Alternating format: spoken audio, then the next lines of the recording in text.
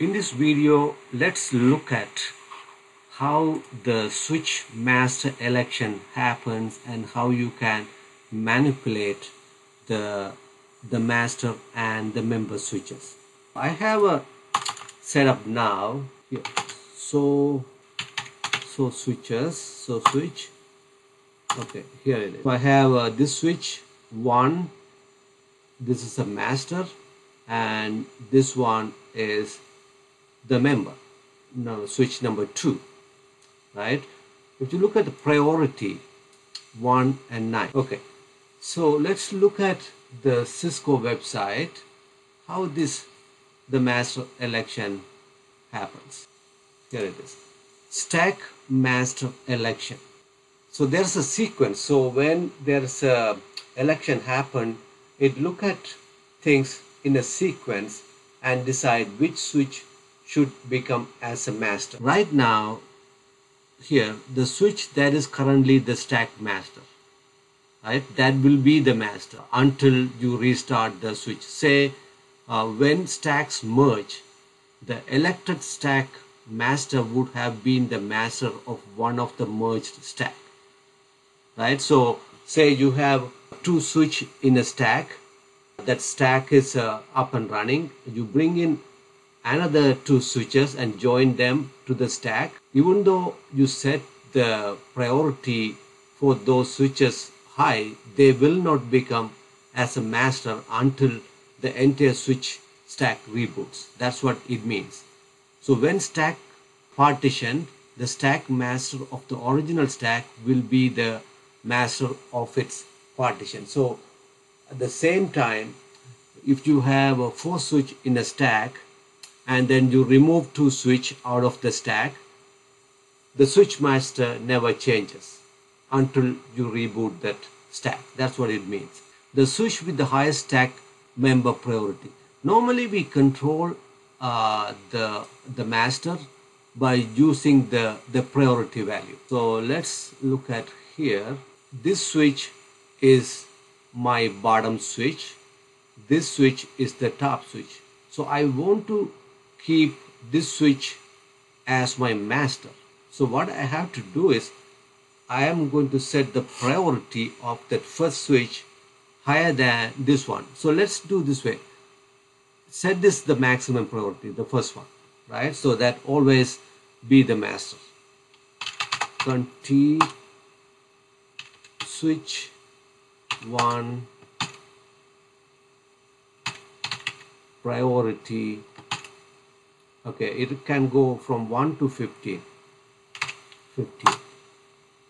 right? Changing the switch priority of switch number 1 to 15. Confirm. All right, and then I do switch 2 priority. Let's do that 14. So just keep an eye on the MAC address. So I am setting the priority 7A00 to 15. So that will become as a master.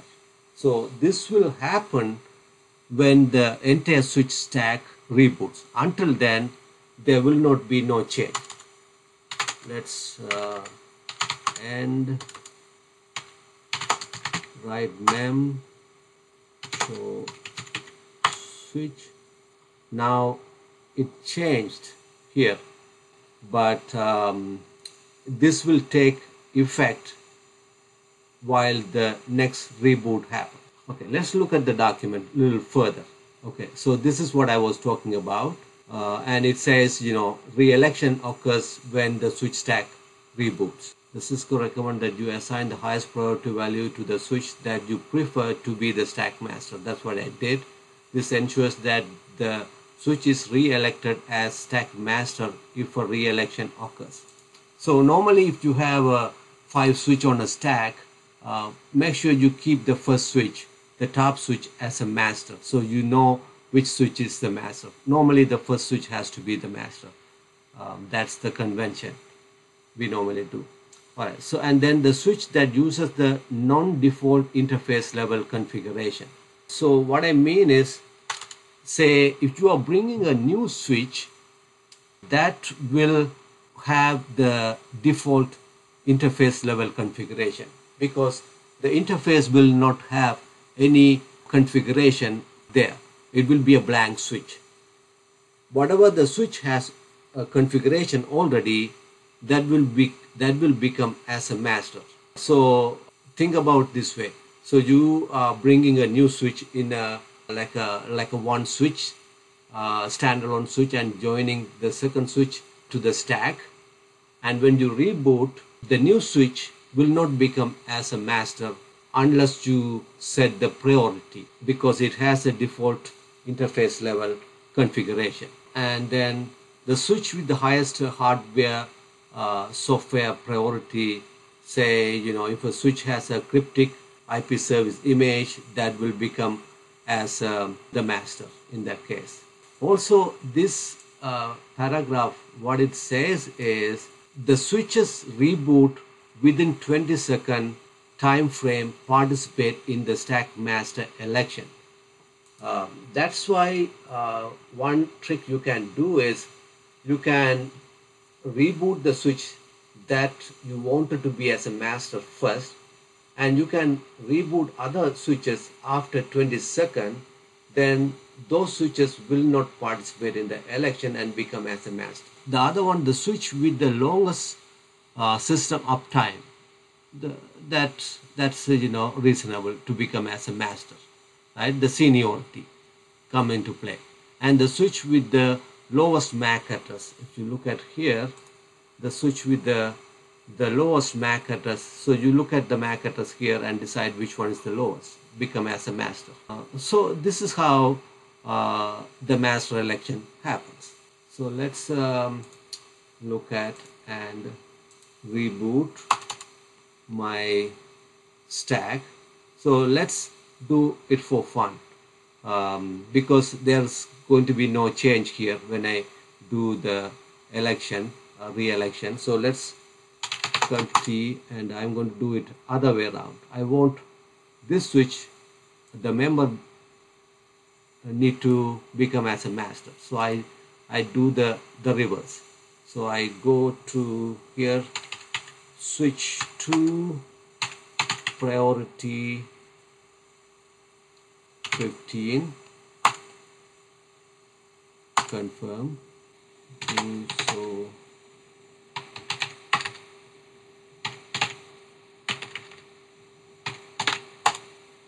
So now if you see, both are in the same priority. It's not supposed to be. So you might have noticed do show switch, because if you are in a configuration mode, you have to do to do the regular commands here. Otherwise, if it's in a privilege mode, you can't do the show command without the do. Switch 1 priority 14, confirm.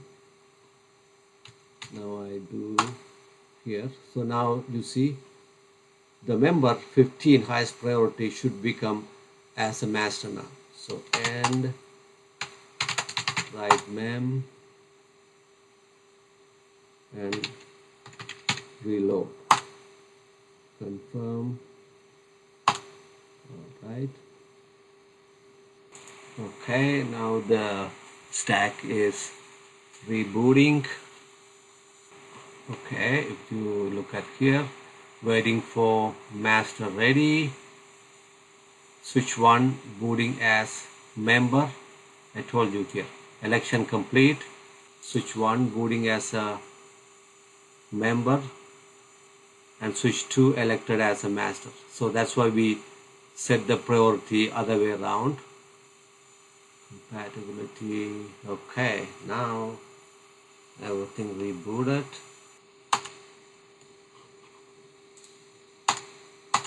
Okay, enable. So switch. Okay, you look at here, switch 2 is the master, right? Switch 1 becoming as a member.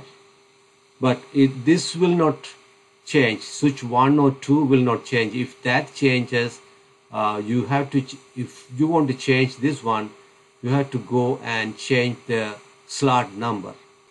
Probably I will cover that in another video, because if you change the slot number, the interface number is going to change. What I mean is, show int status.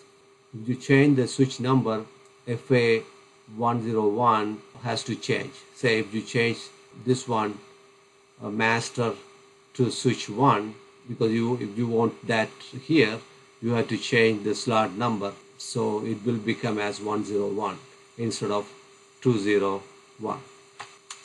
But the thing is, show flash,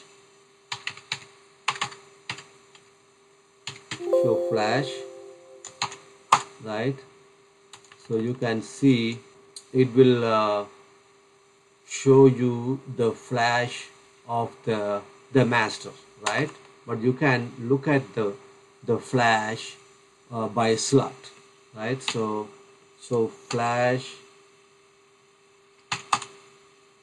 So if you want to look at the flash of each slot in your stack, show FLA. Okay, if you see here, flash 1, flash 2. So what you have to do is show flash 1, right? So you can see the flash 1. This is the switch 1. Show flash 2, right? This is the flash 2 of the configuration, right? So you can see these numbers are totally different things here, and that's the same way you can upgrade the image of the separate slot using the flash numbers. All right, so hope this helps with your day-to-day activity as a network administrator. So please do subscribe and like, and also don't forget to comment and let me know what topic you want me to cover.